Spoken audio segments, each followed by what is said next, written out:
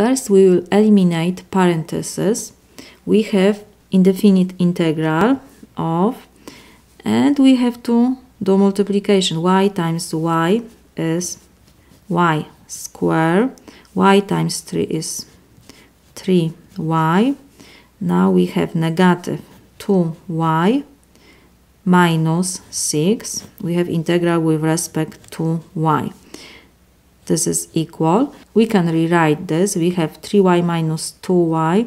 So we have integral of y square plus y minus 6 with respect to y. Now, because we have integral of sum and difference, we can rewrite this to different and sum integrals.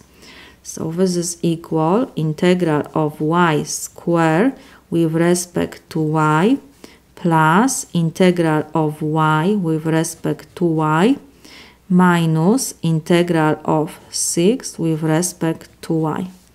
Now, because we have power function here, so we will lose integral of power function formula when we have integral of y to power n function with respect to y. This is equal y to power n plus 1 over n plus 1. And when we have indefinite integral, we have to always add constant.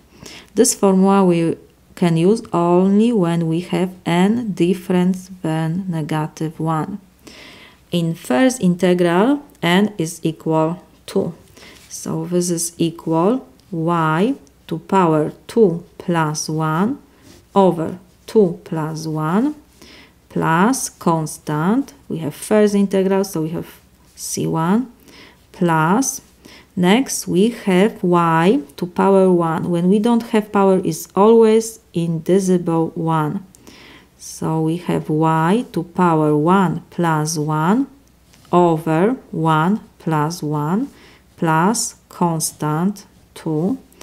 And now we have integral of constant. So we have to copy constant, and integral of dy is y plus constant c3. So this is equal. First we will put expressions with y and next constant. So this is equal y to power third over 3 plus y square over 2 minus 6y plus, because we have constant c1, c2, c3, we can substitute this by constant c.